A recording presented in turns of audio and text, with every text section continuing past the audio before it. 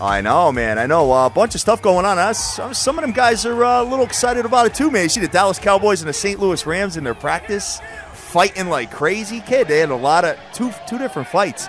And obviously your boy Dez Bryant was in the midst of it with no helmet on, getting punched in the face. He got punched by, who was it, the corner, Imoan Claiborne. Whacked him right in the face, kid. So I think they're going to be done with the practice like scrimmage games between these two teams.